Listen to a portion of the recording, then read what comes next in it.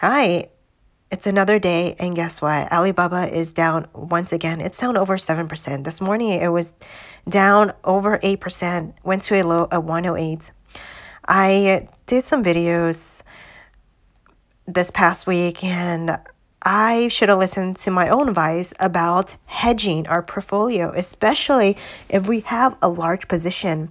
Hedging is either buying puts or buying put debit spreads to hedge your portfolio in case something like this happened. If we go back to a 4-year weekly chart, we see that it hit a low of 130. This was back in 2019. And if we had broken that support, which we did, it would turn ugly, and it happened. It went down below 130. It's at 113 now. And, people are still saying, buy the dip, buy the dip. They've been saying that since 200, and now we are at 113. So, guys, be very cautious when you're going in to these Chinese stocks like Alibaba, Pinduoduo, Baidu.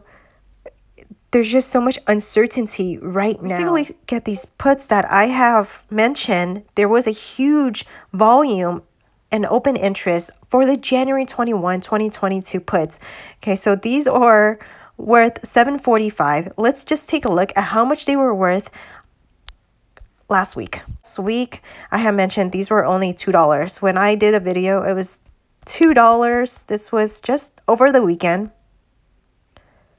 $2 went to a high of $8. That's a total of $600 for one contract. I don't know what next week is going to be like because for the past month, it's been on a downtrend. So until something changes, it's just going to keep going down. We saw that the news came out yesterday with DD's plan to delist from the New York Stock Exchange. Okay, this is causing a lot of fear in the markets within the Chinese stocks. We also have NIO that's down quite a bit, 7%. We have Li. All the Chinese EV stocks are down. We have Baidu that's down 7%. So guys, if you have Chinese stocks in your portfolio, do not forget to hedge, especially if you're holding a large amount of either shares or call options. On the other hand, if you believe that Chinese stocks will eventually recover, now would be a great opportunity to start a small position. You are getting a huge discount versus all the other people that got in at a very high price like myself. But just be aware that, if you have gone in Alibaba this year, last year, or even 2019, you didn't make any money. The people that actually got in IPO price made money so far. So it might take a very long time.